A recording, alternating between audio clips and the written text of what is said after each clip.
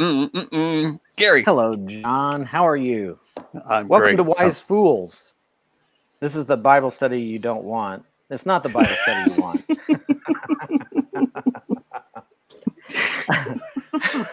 It's even in our opening credits. It's in the opening credits. It's been what, 18 months since we started doing this, and I still can't get this right. Okay, this is the Bible study you don't want. Yeah. It's the Bible study you need. Right. We were just talking about the economy of words, and I want to congratulate Ray Bates ahead of time. Tomorrow she will find out that she is the big winner this week in my Humor Me contest. She had the best and the most succinct caption for my cartoon.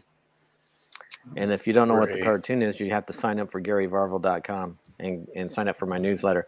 Anyway, it was a pool, a kid on a diving board, but he's dressed in a full hazmat suit and he's speaking. And she had the caption.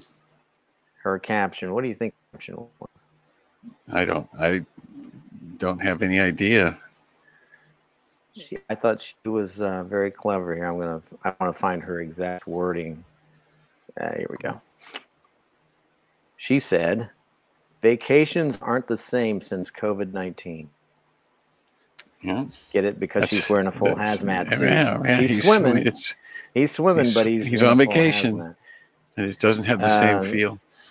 A couple of the other runners up were, I call this dive my back to school COVID spike pike. And then there's another one. I might drown due to lack of oxygen, but at least I'm protected from the virus. It's not bad. Not bad. That's not bad. I may drown at the bottom of the pool, but at least I'm protected from, Exactly, yeah. Anyway. Doctor's here. Let's run through the... Yeah. Sherry's here. She's crocheting a blanket. Just like crocheting a scarf, except it's wider. Marilyn's here. Let's see. Christine's here. Hey, Christine.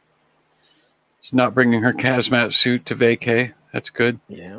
You're welcome to. And Word Watcher's here. Also, Nancy just slid in. So good. I wonder if my friend Ken Allen is in. We don't see him anywhere. He hasn't checked in yet. Hasn't checked Jeff in Lane's yet. Here. I guess not. I haven't seen him. But anyway. Yeah, Valerie's here.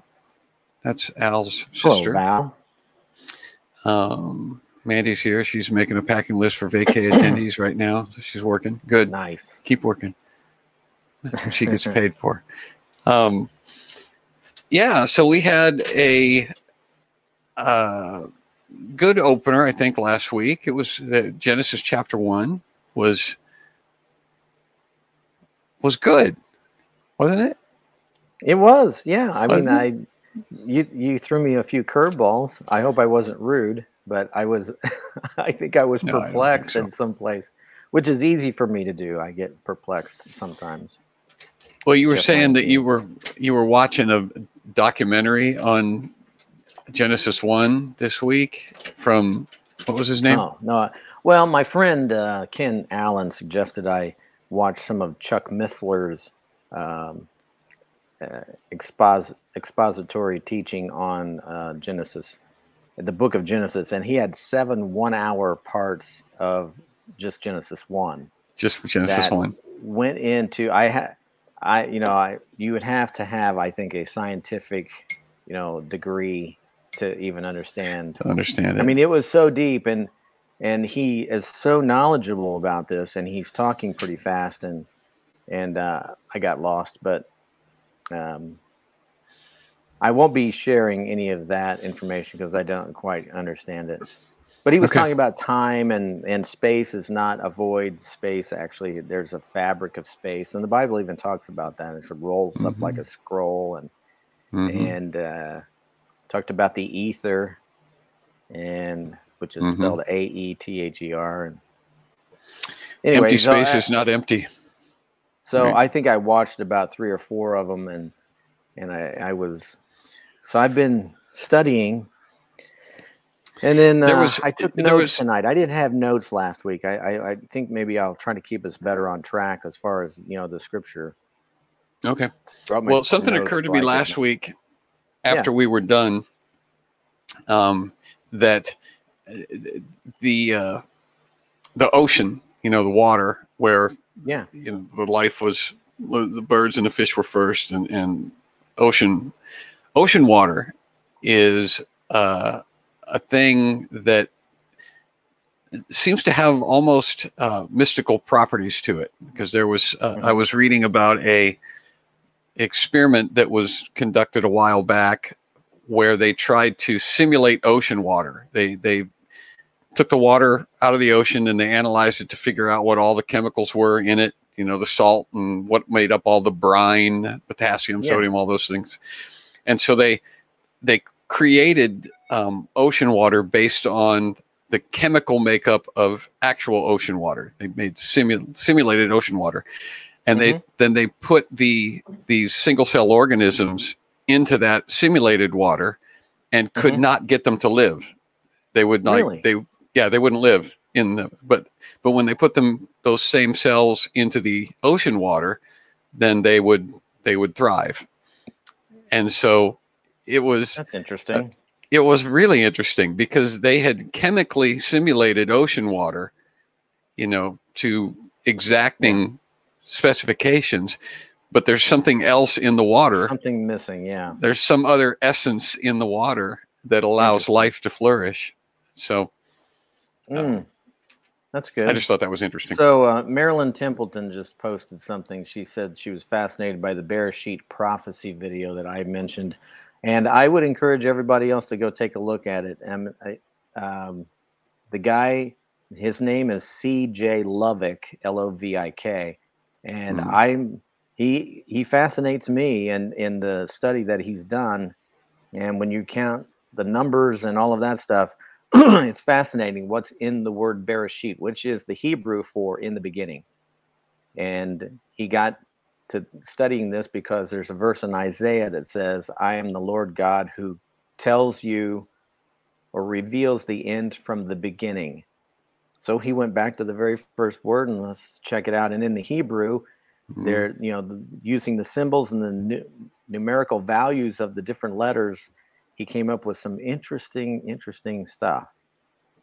One of the things that I wanted to share before we even start here was that I've heard this from several different pastors, that it's always been the tradition of Jewish rabbis and people who've studied the Bible in the past that God's timeline for the history of man would be 6,000 years, and then a 7,000th year would be the millennial reign of Christ.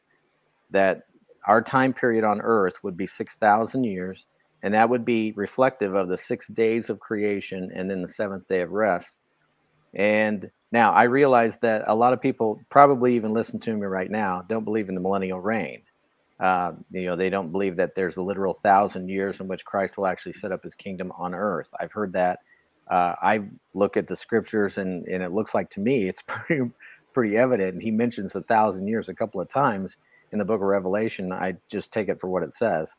But that's one thing. And then the other thing is, a few years ago, no, probably 30 years ago, we had a group from Walk Through the Bible came to our church, and they were just trying to teach us kind of an outline of how to remember things that are in the Bible. And so one of the things that we did just very quickly, and it's easy to remember, is the first 11 chapters of the book of Genesis. Is actually the first 12 chapters. Is the first chapter is the creation. The second chapter is special events in creation. Third chapter is the fall of man. Fourth chapter, Cain and Abel. Fifth chapter, genealogies. Chapters 6, 7, and 8, Noah and the flood. Chapter 9, Noah after the flood. Chapter 10, genealogy. Chapter 11, Tower of Babel. Chapter 12, the call of Abraham.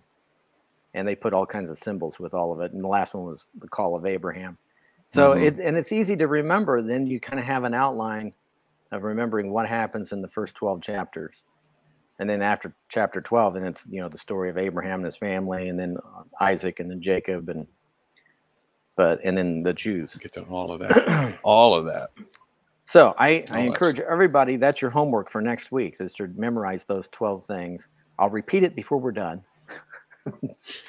Creation, special events in creation, the fall of man, Cain and Abel, genealogy. 6, 7, and 8 is Noah and the flood. Chapter 9, Noah after the flood. Genealogy. Chapter 10. Chapter 11 is Tower of Babel. Chapter 12 is Call of Abraham. Abraham is called. Right. Yep. Okay. Today we're in 2, which is special events in creation. Yeah. Right. 25 verses. Why don't you go first so I don't just read? Why don't I just go first and then just not give you a chance to read? I goofed up last week. I couldn't shut it off. Well, you were enthusiastic. Yeah, Gary read the entire chapter last week, and there was like almost 33 verses or something like that. He just was. I think when we first started, that we used to just do that, but we did. We decided, okay, let's split it up. We did, and then we decided to split it up. Whoops! Yeah. What happened here? All right, can you guys see that? I guess you can. Yeah. Okay. So I think there's, what is it? 30? No, 25 verses. So I'll read.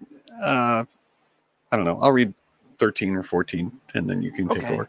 All right, Genesis chapter 2. So the creation of the heavens and the earth and everything in them was completed. On the 7th day, God had finished his work of creation, so he rested from all his work. And God blessed the 7th day and declared it holy, because it was the day when he rested from all his work of creation. This is the account of the creation of the heavens and the earth. When the Lord God made the earth and the heavens, neither wild plants nor grains were growing on the earth, for the Lord had not yet sent rain to water the earth, and there were no people to cultivate the soil. Instead, springs came up from the ground and watered all the land. Then the Lord God formed the man from the dust of the ground. He breathed the breath of life into the man's nostrils, and the man became a living person. Then the Lord God planted a garden in Eden in the east, and there he placed the man he had made. The Lord God made all sorts of trees grow up from the ground, trees that were beautiful and that produced delicious fruit. In the middle of the garden, he placed the tree of life and the tree of knowledge of good and evil. A river flowed from the land of Eden, watering the garden and then dividing into 4 branches. The first branch was called Pishon, flowed around the entire land of Havilah, where gold is found. The gold of that land is exceptionally pure. Aromatic resin and onyx stone are also found there. The second branch, called the Gihon, flowed around the entire land of Cush. The third branch, called the Tigris, flowed east of the land of Asher. The fourth branch is called the Euphrates. The Lord God placed the man in the Garden of Eden to tend and watch over it. But the Lord God warned him, "You may freely eat the fruit of every tree in the garden except the tree of the knowledge of good and evil. If you eat its fruit, you are sure to die." Then the Lord God said, "It's not good for man to be alone. I will make a helper who is just right for him." So the Lord God formed from the ground all the wild animals and all the birds of the sky. He brought them to the man to see what he would call them, and the man chose a name for each one. He gave names to all the livestock, all the birds of the sky, and all the wild animals, but still there was no helper just right for him. So the Lord God caused the man to fall into a deep sleep. While the man slept, the Lord God took out one of his ribs and closed up the opening. Then the Lord God made a woman from the rib, and he brought her to the man. At last, the man exclaimed, "This one is bone of my bone and flesh of my flesh. She will be called woman because she was taken from man." And this explains why a man leaves his father and mother and is joined to his wife, and the two are united into one. Now, the man and his wife were both naked, but they felt no shame. Felt no shame. All right. So let's pray. Father, thank you for the reading of your word. Thank you for sharing your word with us to give us a glimpse of what creation was all about. We pray that you'd help each one of us as we discuss, that your Holy Spirit would guide and teach us, and that we'd be able to apply what we've learned. And we ask it in Jesus' name, amen. All right. So last week we got like a 30,000 foot view of creation, and he told us what he created on each day, and now now the Lord's telling us about a little more detail. He starts off Hmm. by talking about, he created everything, and on the seventh day he finished his work of creation, and so he rested from all his work. And it's Hmm. not that God needed rest; it's just that he was creating the laws of nature, the laws of everything, and everything he created in the material world, and the stuff that we can't see. And Hmm. then after he had finished, he stopped creating. I don't think that God gets tired. What are No, your I don't thoughts, think he John? does either. I Well, don't think he does either. Right. I don't think he gets tired. Think I don't think he could get tired. I also don't think that that people would necessarily need to be tired. I think God built that into us. If Hmm. he could have designed us in such a way that we're born and we're alive and we never Yes. sleep. He could have done that, but he has programmed us or created us so that we do get tired and Hmm. we need to sleep. And I have a theory about that. Oh yeah. First of all, Let's hear it. yeah. Well, I think that the reason he rested on the seventh day was the same reason that the creation story is accounted, is laid out in a series of days, because I think God Yes. knew that we were going to need to keep track of time, and so he was giving us a way that we could create calendars and all of that sort of thing. And he rested on the seventh day also to signal us, this is what you need to do. You need to take time out, on Hmm. occasion, and stop creating things and stop working Yeah. Yeah. and relax. um, I think that the reason that we fall asleep, the reason that we get tired and we fall asleep, is to be constantly reminded that we do not sustain ourselves. I think That's good. if we didn't, if we never got tired, it would be Hmm. easy to forget that we are Hmm. not the source of our own life. Yeah. Because we would constantly be able to continue to function. But Hmm. God reminds us on a daily basis that, yeah, you're going to, despite your best efforts, you will eventually fall asleep. You will lose control of your own consciousness. And at that point, you are completely at my mercy to return to consciousness. You can't wake Yeah. yourself up from sleep. You know, it's interesting because when Rush Limbaugh was, uh, going through his cancer, and one of the things he said was that every morning he took it, he thanked God first thing every morning that he woke up, Hmm. because he knew that his time was short and that there was a chance that he wouldn't wake up. And Right. yeah, that's an interesting point that you raised there. That's good. Well, it could have been, we could, we could never sleep. God could have made us that way. But Yeah. yeah, every single Yeah, day and also I we believe that cease to exist. in our resurrected bodies, we won't sleep then. We have no need to sleep in our resurrected bodies Right. after the Probably not. rapture. No, I don't Probably think we not. do. I think that we will be like Christ in that form anyway. We won't be God, but we'll have the bodies that were We like will his after the resurrection. we will exist differently. Yeah. I And think that's Jeff probably Lane true. says the devil made alarm clocks. Well, yeah, and the point is that even an alarm clock is not going to wake you up outside of God's will. Oh yeah, that's a good point too. God I know literally returns consciousness to you. So, when the anesthesiologist gives you the whatever they give you, uh, mhm. propofol, I think is what killed Michael Jackson. I know when I had my colonoscopy, that's what they gave me, and they said count down from 10. I think I got to 8, 10, 9, 8, and I'm out, and then they have to try to wake you up after that because you're just completely out. And time, also thing about time is time seems to speed up because it seemed like I was asleep like 30 seconds and it had been 20 minutes or 25 minutes. Right. Uh, if you watch the movie Inception, they make a big deal about that. 5 minutes in the dream is like an no, yeah, 5 minutes in the an hour in the dream is like 5 minutes in reality. That was the correlation they made. So you were only out for 5 minutes, but it seemed like an hour. All right.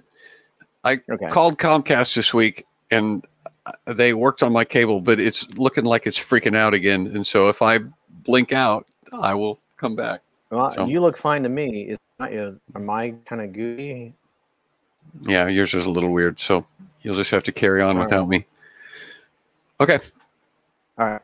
So moving on to so one of the things that we didn't really talk too much about last week because we were just going through the days and what was created on each day, but God was creating all of this stuff for a home for the man and the woman. That's one of the things that we didn't really think too much about, but he was creating all of this for, now that sounds, some people who don't believe in God, they think that, well, that sounds, prideful but God, we're the only creation, the only ones of his creation that he breathed into our nostrils the breath of life and it made us a living, immortal spirit. And so our physical frame is made from the dust of the ground, but in verse 7,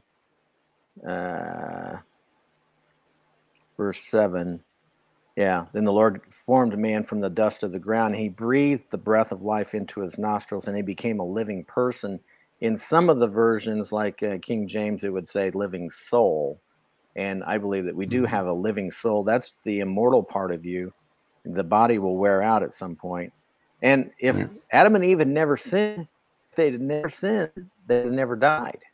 It was because they didn't believe God and they rebelled. And when they ate of the fruit of the tree of the knowledge of good and evil, that began the dying process for them. Right. So man is both physical and he's also spiritual. The animals are physical. They might have emotions, but they don't have a soul or a spirit. I don't see that from anything in the Bible. Evolution can't account for the design of creation, nor they can't account for man's being able to speak in different languages or even having a conscience. Those are things that are beyond. No other animal can do that. And the conscience thing, they don't even talk about that. But everybody who's alive knows they have a conscience. They have something inside of them that tells them right and wrong. Now, your conscience can get corrupted, but at the same time, you have some kind of barometer or some kind of guide that's telling you this. And God's given that to every person. Right. Well, we have an indicator of that in chapter 2, where God puts Adam in the garden, and he says, "You can eat from all of the trees except for this one tree." And that was the only chance that mankind had to basically disobey God. We had the entire earth, the entire Garden of Eden, and everything. It was literally a land where you could not sin. You could not color outside the lines because it was all for us. And so just like I think God wanted us to remember that we were dependent on him, I think he created that tree so that we could decide whether or not we wanted to be dependent on him, whether we could decide whether or not we were going to give him credit for our life or whether we were going to take control ourselves. If it hadn't been for the tree in that garden, then we would not be able to defy God.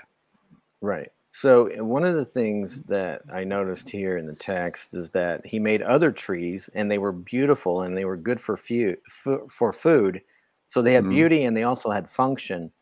But he mentioned specifically these two trees, the tree of life and the tree of the knowledge of good and evil. And there, like you said, there was only that one tree. He says, you can't eat the fruit from that tree because you'll die.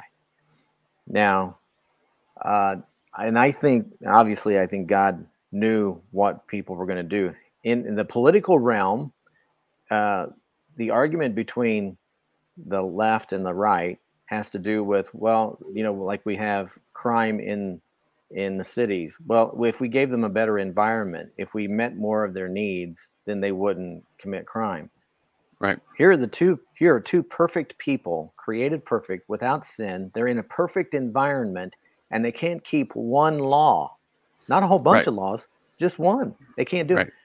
And we're descendants from these two people. So I'd have to say that no matter what the environment's going to be, our default is to rebel. And if it says wet paint, we're going to test it to see if it's really wet. Yeah. Don't touch wet paint. Okay, we'll see.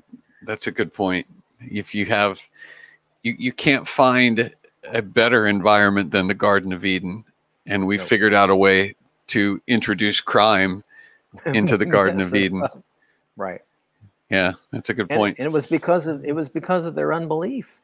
And we'll get into that next week when we talk about the fall and what happened and the devices of the devil that deceived Eve, and those tricks that he plays are the same ones he plays today. Nothing new under the sun. He's still doing it. He still has the same playbook. So these rivers, there's 4 different rivers that are mentioned here, and because of the flood. So, like, if you go to the Middle East now, there's the river Euphrates, goes right through the middle of Iraq, or I guess it's pronounced Iraq. It's Iran from Iraq. That's how they say it. But anyway, the river Euphrates is right there. But because of the flood, and the topography would have changed, so they named it that, but that may have not have been where the original was. There's no way they would know. So when Noah gets off the ark, I mean, everything has changed. Yeah. I talked with Jimmy DeYoung one time, who's a prophecy preacher, and has if you go to prophecytoday.org, I think it is, you can see some of his material there. And he lives in Jerusalem now, but I asked him one time, and I said, where do you think the Garden of Eden is? Because it was on this planet. Now it's been destroyed, but he said, I don't know. The Bible doesn't say. He said, my gut tells me it's probably Jerusalem. That's probably where it was. That's probably the location, because that was where God put man in the beginning, and that's where everything's going to culminate. That's where Christ is going to set up his kingdom, and it makes sense that that's where he wanted, or that's where it originally was, and only God would know. That's not important information. It's just trivia. Right. And it's not Bible, because I can't show you scripture that says the Garden of Eden is in Jerusalem. Right. Right. But it makes sense to me. Well, we had I'm going to look this up here. The King James Version has I'm not going to be able to find it. While you're looking for that, Sherry asked the question, what would have happened if Adam didn't eat the fruit from the tree? Well, he would never have aged. He would have continued on, but Eve would have started dying. She would have eventually died. Which, that a lot of people have proposed that because he loved Eve, he was willing to die. But then when the Lord came walking in the cool of the day and said, "Where are you?" and he blamed Eve, and then he blamed God for giving him Eve. She's the one who did it. Right. So that went south in a hurry. Okay, so this is something that I got from a book by this is another book by Gerald Schroeder, but it's called God According to God, and he makes reference to this as being something that was brought out by the theologians from antiquities, like Maimonides and guys, for really early Jewish Bible interpreters. And they were, in their account of Genesis 1 and 2, they make mention of the fact that God is saying things during the creation process. He's saying things to the earth, like in chapter 20. I'm in verse 1, or in chapter 1, verse 20. He says, God said, "Let the waters bring forth abundantly the moving creatures and the fowls, and God granted whales and every living creature that moves throughout the waters, and that was good." And then he said, and then in verse 24, God said, "Let the earth bring forth living creatures after his kind, cattle creeping and things of the beast and everything." And so God is, and he points out that God is actually speaking to the earth. And the implication there is that God has created the earth with the capacity to bring forth life already in it.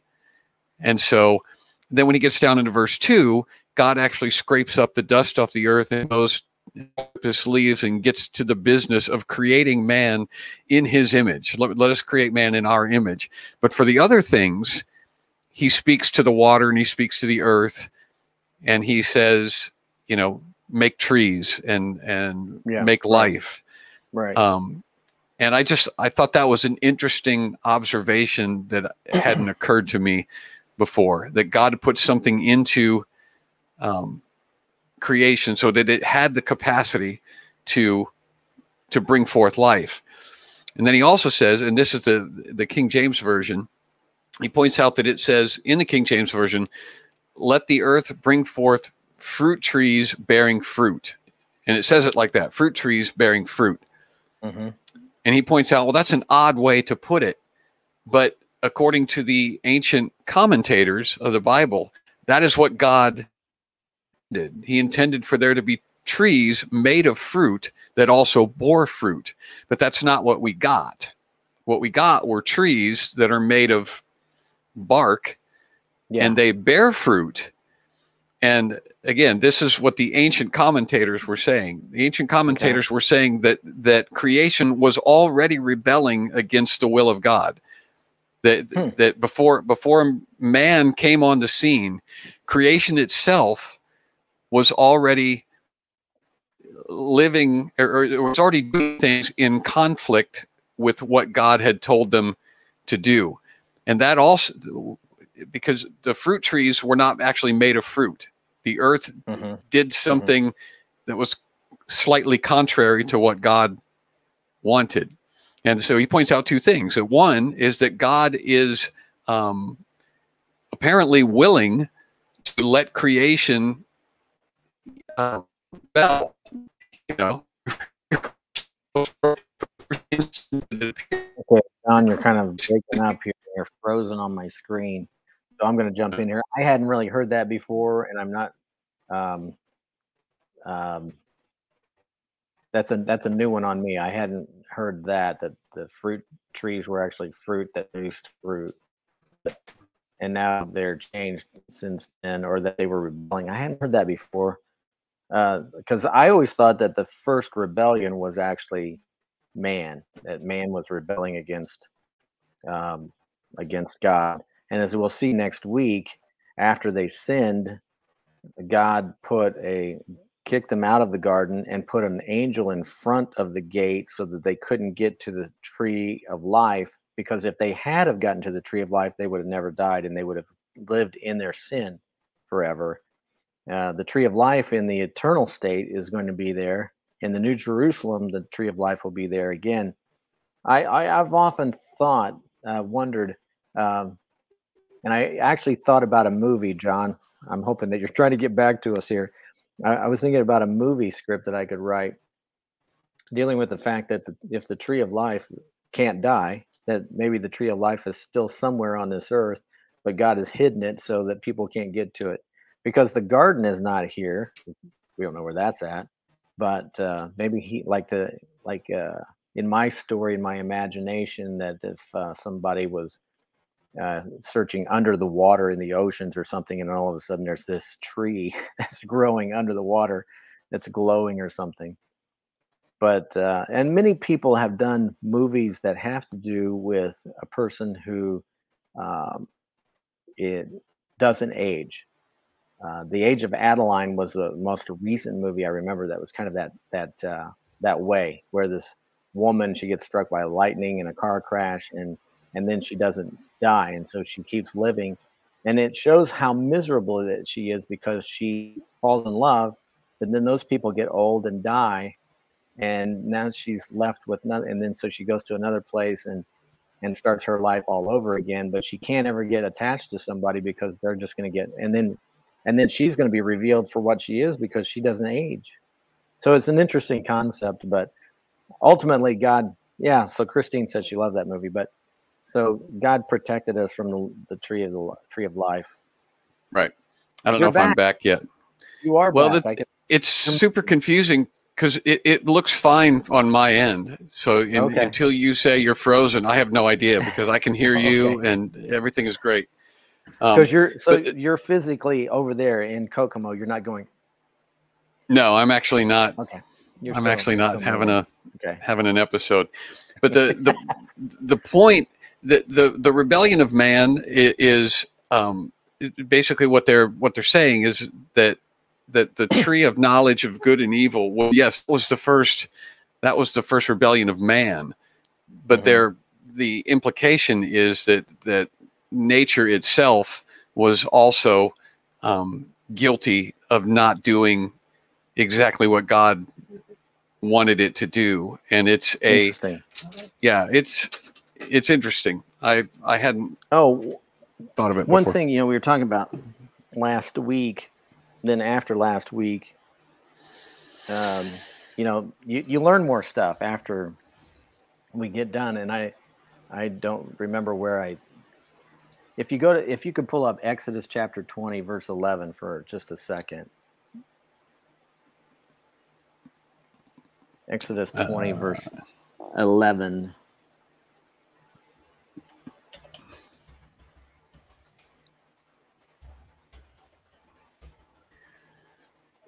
All right. And it says, "For in 6 days the Lord made the heavens and the earth and all of that, The sea, and the everything in sea them." and everything that's in them. And on the seventh day he rested." And just as that Moses repeats, the Lord made everything in 6 days. I think that's 6 literal days, Mhm. as Moses would have understood it. But I know last week we got into a conversation about time and how time was being created, but it was different than what our time is now. And so Mhm. anyway, just wanted to point that out. So back to our study. So man had a job, verse 15 at Genesis chapter 2, to tend the garden and watch over it. Now, Mhm. there's no weeds. There's no weeds because weeds haven't been created yet. Just everything that God created was good. And we have no idea what that garden would have looked like, other than it says that the trees were beautiful. And my sense is, although you can go outside now and you see these beautiful flowers, and some people like my wife have a green thumb, and they can make a yard and landscaping look beautiful. I think it's probably the Garden of Eden was probably something that is just hard to even describe.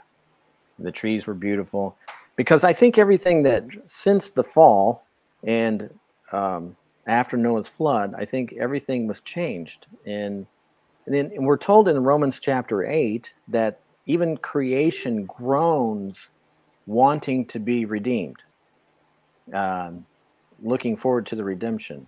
So that would mean Mhm. everything, the earth and the plants and all of that.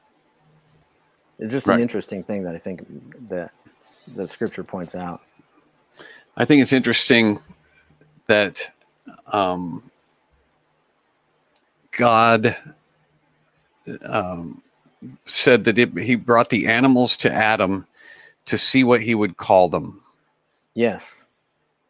and I And whatever he called them, that's what they were called. that's what they were called. But that's one of those. That's another one of those things where I think and I have no scripture to back this up, but God Ah, limits John, you're freezing, you're jumping, you're pixelating again. You're not. hold that thought while you're on that until you get back. Um, yes, yeah, that tells me that he had to be so intelligent. I don't know what percentage of our brain we actually use. I think for me, it's probably less than the average, but I think some people have a huge capacity for brain, uh, especially memory. I know a guy, a young guy, who has perfect memory. He remembers everything. So you mentioned like something that happened so long ago, and he can tell you what day it was, and he can tell you everything that happened. There are a few people I know who are like that, but I'm not that guy. I wish I could remember more than what I can, but I think Adam must have been brilliant on an incredible scale. This was before the effect of sin, obviously. And okay, you're kind of moving now, John, but you're still a little pixelated. If you can hear me. And I can hear you, but you're kind of warbly. But I All right. hear what you had to say. Well, I was going to say that I think that it's interesting that God wanted to hear what Adam called them, called the animals, similar to the way Okay, you're still we kind of bring. breaking up. You're still breaking All up. right. I can't understand you. So one of the All things I right. want to say about while you're getting your act together there about the tree of knowledge of good and evil is that death. What does death mean? Death means separation. So separation from God and separation of life ultimately from the body. So so there's kind of a some people have described it as threefold. I know that there's a debate about that, as whether the spirit and the soul are the same thing. But I think a man is like a threefold being, in that we have a physical, we have a soul, and we also have a spiritual. And the way I define the difference between a soul and the spirit is the soul is the real me. The spirit is the connection between me and God. So I get the Holy Spirit when I receive Christ, and you're back. See you, John. Talk to me now. I think Go that it's for it. interesting. I think it's interesting the way God let Adam name the animals, similar to the way we let our children name puppies, and Yeah, that's good. it's fun. I think it was fun for him Yeah. to participate in the naming process rather than telling Adam this is what the things are named. I think it made God happy to kind of wait and see what his children named him. Oh, John, you're breaking up again and you're frozen. Right. I'm sorry. I wish this wasn't happening, because I think you're on a roll there. I think you're right. And I think what to carry that along was that God wants a family. Why else would he create us? In fact, he describes himself as our father. And we talk about, those of us in Christ talk about each other as brother and sister. That's a family. And he wanted a family. And you're right. I think he wanted to give him this job. I think it made him happy to see what he was going to call them, and whatever he called them, that's what he called them. That's became their name. I think that's cool. I think Yeah. also one other thing too, I was thinking, is that God doesn't tell us a lot about what heaven looks like, because I think that's it's almost like a Christmas present that he's keeping wrapped up until the right time, so that we'll be even more surprised. So, when the Apostle Paul in 1 Corinthians 12 said that he saw the third heaven, but he saw things that are not lawful for him to explain or to repeat. And I think he was warned, you don't tell anybody what you saw here. But it was just for Paul for that moment. Mm-hmm. So Ray says John gets to talk to Comcast again. Very funny, Ray. You'll have them on speed dial. That'll be cool. They'll be in your favorites on your phone. Yeah, I don't know if you guys can hear me or not yet. So I can hear you now. I can hear you, but you're a little pixelated. Yeah, well, I have I think we could talk about God creating woman for man. He looked around and said, "It's not good that man doesn't have a helper," and so he so he made Eve, but it's interesting that he didn't make another Adam. You know, he made something that's Right. different from Yeah. Adam. Right. And one of the reasons that we have difficulty in our relationships, I think, is because we have a tendency to think that our mates are supposed to be duplicates of ourselves rather than something that is, a complement to ourselves. Yeah. And both sides. And Exactly. that's not the way God intended it. And so Right. it stands to reason that that your husband or your wife is going to be a different being than you are. And that is going to be, that's a good thing. But because we're people and we don't think like God, most of the time we see that as an annoyance. This person, why is she the way she is? Why does he do the things he does? Right. And notice also that in verse 18, it was because man was lonely. Of course, when I think God brings the animals to him to see what he would call them, I think he would have had to notice there's a bull and there's a cow, and there's a dog, male dog, there's a female dog. And so there were differences between all of them, and he didn't have anything like that for himself. And the one thing that God said it wasn't good in all his creation was, he said it's not good for man to be alone. And that's why he created woman. And so we have the first surgery done. Adam is put under, he's put to sleep. Anesthetized. And the rib, he takes a rib. I think it was Matthew Henry said that he took this part not from his head to be the superior to the woman, nor from the foot so that she would be inferior to him, but from his side so that they would be equal. Matthew Henry, who lived a long time ago. Matthew Henry. Woman is the other half of man. You mentioned that joke you have about the rib. I think it's hilarious. It's the rib that we used to use to read minds. Yes. I think that's hilarious. That's good. We had... we don't have that anymore. We don't do it anymore. But she can. I think that there's something there. Christine says ribs protect the heart. That's good. And the rib is closer to the heart.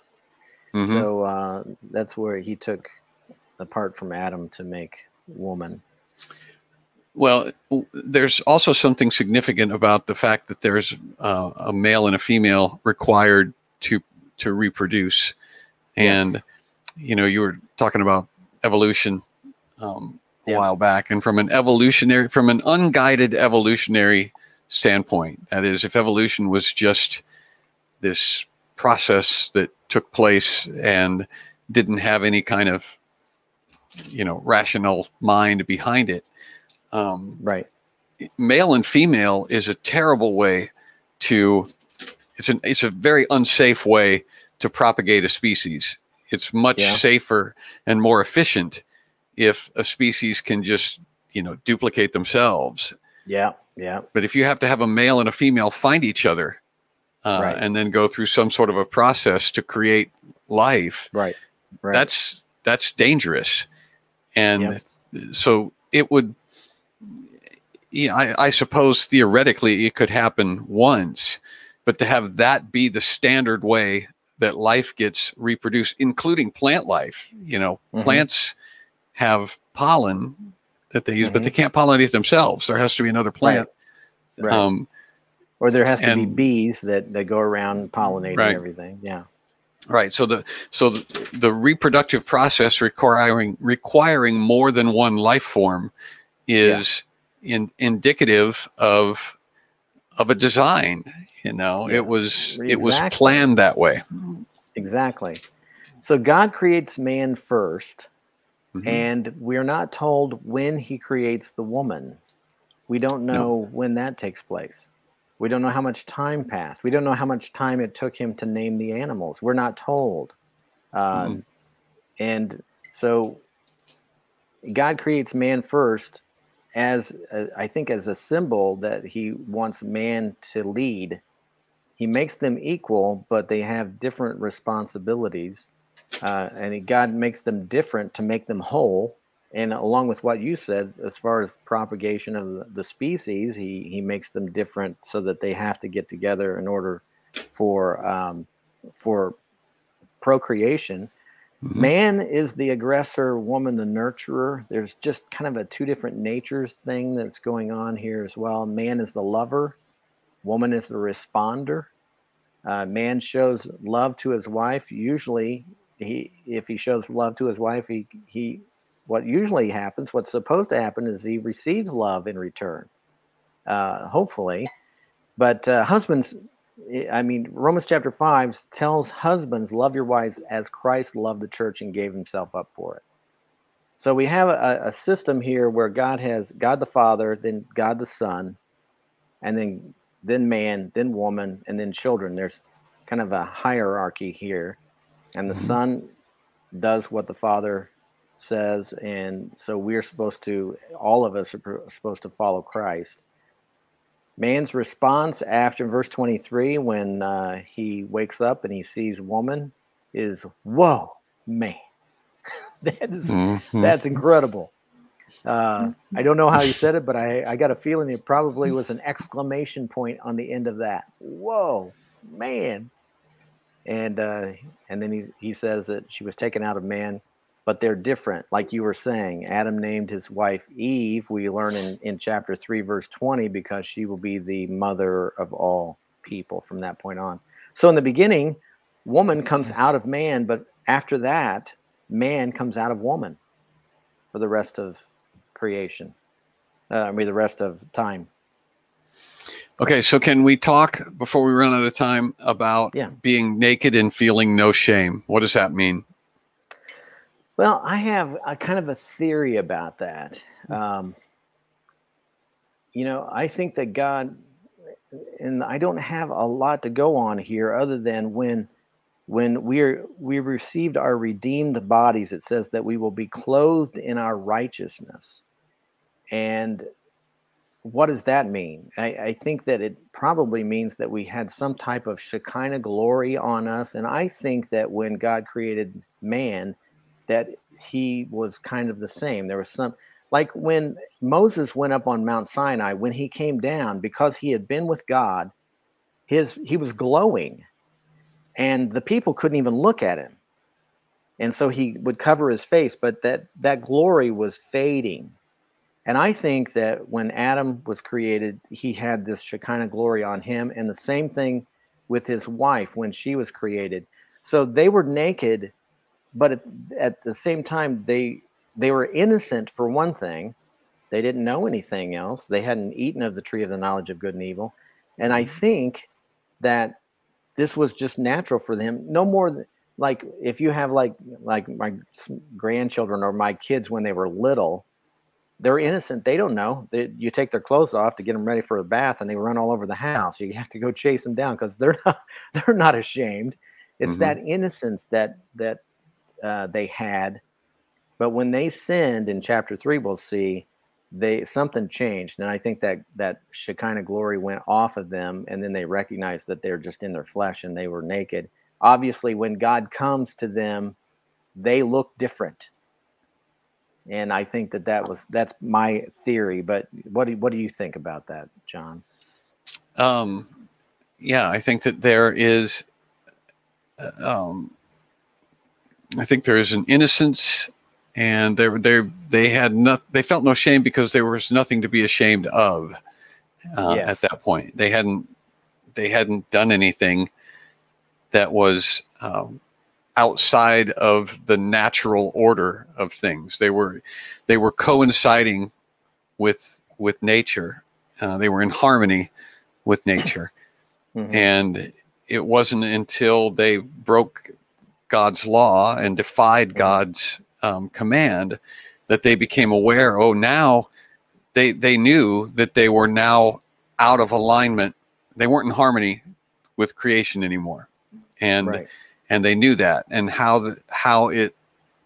they understood it was they became aware that they were naked. And I Yeah. don't think that nakedness was the problem. I think that they were I think that they knew that they were out of sync. I think they knew that they had broken something Yeah. that was whole before.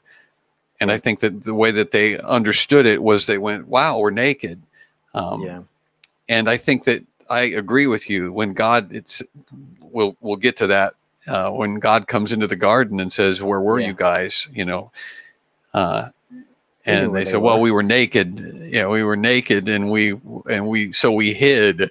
And he's like, "Naked, huh? How did Who you? told you that? How did you figure out that you were naked? What in the world?" So Christine asks a question, or she says something about in verse 24, explains, it talks about leaving father and mother, and they are the first And they father and are the mother. So, first one. Yeah. so I think this is where Moses is chiming in. Moses wrote the first 5 books of the Bible. You know how I know that? Because that's what Jesus said. Jesus said that in the Gospels, that Moses wrote this. So I take what Jesus said as being the truth. But I think this is an aside. So Moses is much later in time looking backward. And so I think this is an aside saying that for this reason, this is why you leave father and mother and be joined to your wife. Yeah, they were the first ones. They were the first father and mother. But from that point on, now you have this pattern of leaving your father and mother and being joined to your wife, and your two are one flesh. And I, Right. when I was teaching a young couples class, I would always try to emphasize to them that when they start having children, that the children cannot be the priority between, be over your spouse. You rent children for 18 to 20 years, and then they're gone. They're living their own lives. And so your primary relationship on earth is with your spouse and children. And children have a way of trying to get in between the two, between their mom and dad, and causing division. You can't let that happen. The wife and the father have to stay on the same page. And Mm. and I think that children instinctively actually really want that. They don't know it. They think they want to be number one, but actually they need to be number two. And this is the way the priority should be in the marriage: Christ first, then your spouse, then your children. And as long as everybody understands that priority, uh, I think then the family unit will operate better than if you Mm-hmm. get these things out of whack, where all of a sudden, well, whatever the child, if you have child-centered parenting where the child calls all the shots, and you're asking for trouble down the road, that's gonna be a problem. Mm-hmm. Yeah, you're right. Too many children, women turn their children into an idol. That's right, Ray. Mm-hmm. And what happens is the husband will get left out, and then he starts thinking, well, maybe there's somebody else who cares about me more. Uh, the psyche of humans it can be a fragile thing. I try to tell my wife every day I love her, because I think she just needs to hear it. In fact, I say, I don't want you to forget, so I just keep telling you. Got to keep telling her I love Mm-hmm. you. Mm-hmm. Well, So we have a tendency to believe things that are not true, just like Adam right, and Eve did in the garden. And yeah, so when um, when you're fallen, then you tend to think that you know best, and that's what tripped up Adam and Eve when yeah, the serpent came along and said, "Are you sure that that's what God said?" yeah, And they were like, "Well, maybe that we didn't. Maybe we did mishear him. Maybe we've got." yeah, And we do the same thing today. We're unhappy in our marriage relationship, and so we go, well, you know what? Maybe there is right, somebody that I would be happier with. Maybe there is something out there that I'm missing out on, hmm, and that's what drives us to make really poor decisions. Is this right. fear, this terror that we're Human reasoning based on nothing but feelings, and our emotions are it's the shallowest part of us. Our emotions come and go. They're all over the place. This feeling that, Right. well, maybe I'm not really a man. Maybe I'm supposed to be that is demonic. And I think that if you've ever read the Screw Tape Letters, you get the idea on the power of the demonic realm that we can't see, that speaks lies into our mind. And then if we contemplate those lies, then we end up making big mistakes.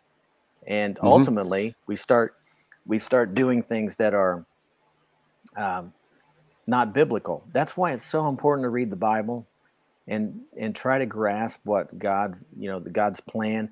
In fact, what I was wanting to say here is that if we can get our heads around the first 3 chapters of Genesis, the rest of the Bible makes sense.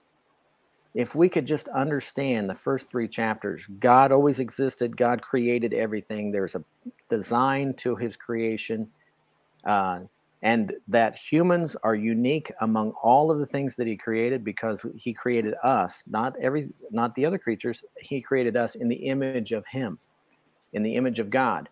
And Hmm. because we sin, that we're going to see next week in Genesis chapter 3, paradise is lost.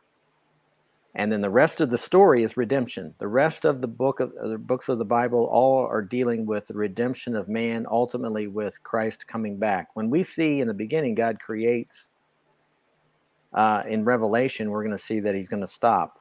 He's going to put an end to what's going on. We see in the beginning that he creates man. When Jesus comes back, there's going to be a rebellion. He's going to depose them. He's going to set up his kingdom. Here, paradise is lost. In Revelation chapter 21, we see paradise is now back, and God has restored everything. So there's a redemption, restoration, and I personally think we're getting close. I know I keep saying that, but oh yeah, Christine says that Charles Stanley says love is a decision. That's true. It's not a feeling; it's a decision. Feelings Yeah. follow actions. So once we act in love, feelings will follow. That's good. Right. Sometimes, and when they don't, we're still supposed to act righteous anyway, even when we don't feel like it. Yeah. Yeah, you still have to love even though you don't feel like it. Right. And if Well, you act in love, your feelings will come around to feel like it. I think I've told that story about Dr. Crane years ago, hmm who one of our Indiana senators is John Crane. It was actually his uncle. This is a true story. He had, I guess he was a lawyer, doctor, I don't know, but he had some lady came to him and divorced wife. She wanted to divorce her husband. And he said, well, it's going to take me a month to get all the paperwork together. So in the meantime, she said, I want to not just divorce him. I hate him. I want to destroy him. And so he said, go home, cook his favorite meals, do all this stuff for him, uh, wash his feet. He gave her a bunch of stuff to do to make him feel hmm special. At the end of the month, you'll present the papers on him. It'll blow him away. He won't see it coming and he'll just be devastated. And so at the end of the month, she did that. At the end of the month, he contacted her. Well, I have the paperwork ready. And she said, I don't think I want to go through with it. He said, what's going on? He said, I don't know. I don't know what happened, but he's changed. Well, he's changed because he was reacting to a different person now who's hmm loving him. And now he's responding to a different person. And if both parties did that, so marriage is not a 50-50. Marriage is 100 ideally, but if I'm doing everything I can to love and meet the needs of my wife with no expectations, then I won't be disappointed. And at the same time, I think that a man who's doing that won't be able to help but respond with love and kind. hmm For one thing, you married the person, so at some point in your past, you were dating and flirting, and so you were courting one another, and you made this decision. So at some point, it looks like that you had some kind of relationship that you thought was worthy of marriage. Now you just have to work on it, and it's not easy all the time. But if you're doing your part, what Christ says here in Romans chapter 5, love your wives as Christ loved the church. Sacrificial love, that's a different kind of love. Then you're going to be happy. I think you're going to have a better result. Ken Allen says, great story. Greg Laurie shared that similar story also. Yeah. So I think Dr. Crane was in Illinois. And like I said, Senator John Crane's right here in Avon, Indiana. And he's a friend of mine. And I remember when I wrote that story once and put it on Facebook, and he contacted me and said, hey, that's my uncle. And I said, well, I wasn't even sure it was a real story. I've seen it several times in different places. But he said, yeah, it's a true story. It's true. Happened to my uncle. Well, all right, John, this has been 2. fun. We're out of time, but I'm looking forward to next week. So mostly fun. I'm not happy getting kicked off of the show, but we're not. I'll call Comcast. I'll call The frustrating thing is I don't even know it's happening. All of a sudden, you're just telling me that you can't. So everything's great on my end. So, well, I'm assuming that everybody else is seeing what I'm seeing, and so that's why I just jumped in. And I'm sure they are. Maybe I'm freezing, and I don't know that, but no. I think it's. Thanks everyone for hanging in there with us. Even though we had some technical difficulties. And we will see you next week for Chapter 3. Yep. Thanks.